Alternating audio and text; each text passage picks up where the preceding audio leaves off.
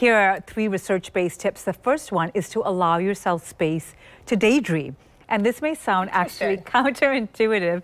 And I had the same response as you, Jenna. But the reason it works is because when we daydream, it activates a different part of the brain. It actually activates the part of the brain associated with creativity.